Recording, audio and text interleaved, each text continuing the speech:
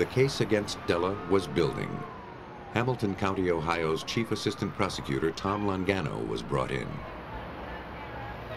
To our case, the forensic evidence was most important, coupled with the facts that she had made statements to people that she would do him bodily harm, and Darrell, in fact, had confided in friends and relatives that he was in fear for his life, that Della had threatened to kill him.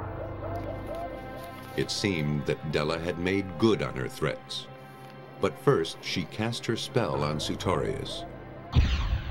Investigators learned that the lonely doctor had met his bride-to-be through a dating service and had rushed to the altar only 3 months later, seduced by her lies. The honeymoon hadn't lasted long. Della Sutorius's stylish cover story soon opened onto page after page of dime novel violence and deception. And she was posing as somebody named Dante, and he didn't care. And she was posing as somebody who went to UCLA and graduated from college, and he never checked on it. And she was posing as somebody who had all this fantastic knowledge of the arts, etc. He never knew anything about that. He knew she looked good in a bathing suit, she claimed that she loved him, and that's all he cared about. She had no college education as she purported, and until she set her sights on the doctor, she was in constant need of money. She'd been married 4 times before, not twice, as she said during their brief courtship. She had been Della Hoffer, Della Bayer, Della Bassett, and Della Britton. Each of her relationships had ended in angry divorces. Her marriage to Sutorius seemed to be following the same course. Della and the doctor's fights over money became increasingly bitter. Their rancor reached new heights when the surgeon's daughter announced her wedding plans. Della refused to allow Sutorius to pay for his daughter's wedding. She has a right to have a wedding that she wants. Della had a fanatical need to fuel her spendthrift ways. Without a prenuptial agreement, she would gain little from a divorce.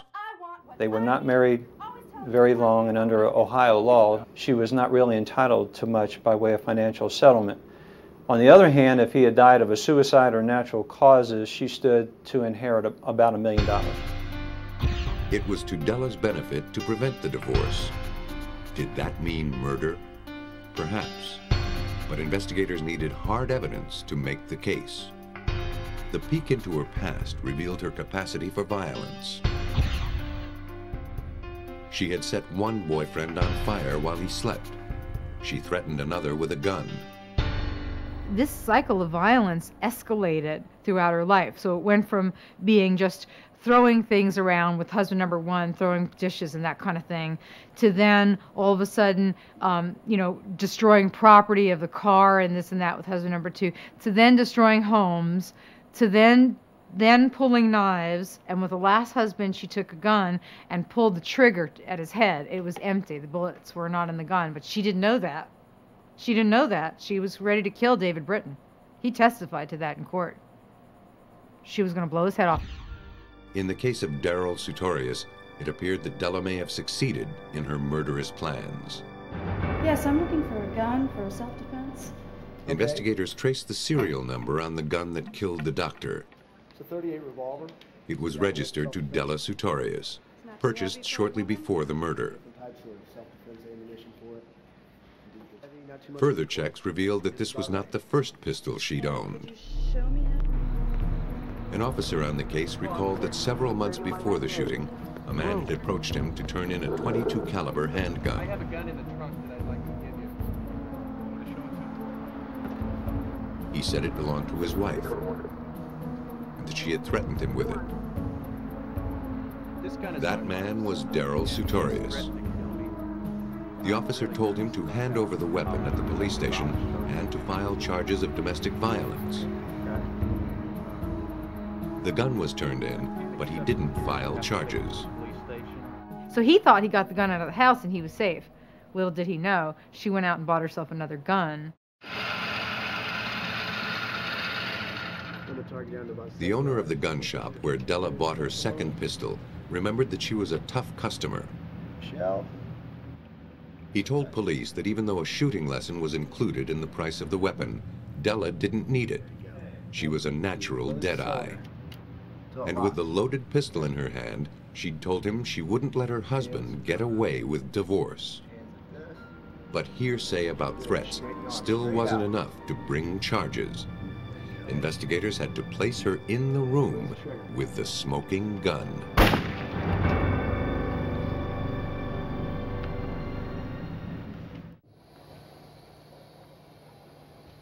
The death of Dr. Darrell Sutorius looked like murder. Investigators had learned that his wife Della had both motive and opportunity to kill him. But could they raise tangible evidence to prove it? Coroner Carl Parrott thought he could. He noted that a thin sheen of blood covered practically all of the gun's surfaces. Occasionally you'll see blood on a weapon after a suicide, but the distribution is where you'd expect it to be. On the muzzle, front sight, maybe the front of the trigger guard. The places you would not expect to see it are on the grips, which are shielded by the shooter's hand. Parrott found a partial bloody palm print left on the grip of the weapon. He determined that the print had been transferred to the grip by a blood-stained hand when the blood was almost dry. Given the lethal nature of his wound, Dr. Sutorius could not have shot himself, dropped the gun, and then picked it up again. Finally, here was proof positive that a second person had been at the scene. The print was too smeared to compare it with Della's, but Della Sutorius had no alibi for the weekend her husband lay dead in the basement. When all the evidence was assembled, the events of the doctor's last day alive became clear. The style to which Della Sutorius had grown accustomed was slipping through her fingers. Pressure was mounting. Divorce was imminent. On Saturday, February 17th, she reached the end of her rope and the end of the 8-day waiting period to pick up her new gun. After shooting her sleeping husband, she arranged his body to make it appear that he had killed himself. Then she placed the gun in the lifeless hand and pulled the trigger once more, making the bullet hole in the floor. Now, gunshot residue would be found on the doctor's hand by any forensic expert who looked for it.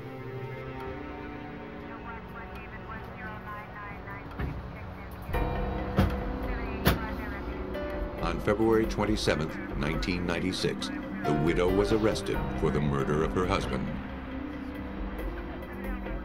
In her book, Della's Web, Aphrodite Jones described the final moments of the trial 4 months later. The sordid saga of Della, Dante, Fay, Hall, Hofer, Beyer, Bassett, Britton, Sutorius ended on June 7, 1996. A tear rolled down her face as she listened to closing arguments. Then Della collapsed in her chair as the jury announced the verdict: guilty of aggravated murder in the death of her husband. The widow Sutorius was sentenced to life in prison. She will be 70 years old before she's eligible for parole.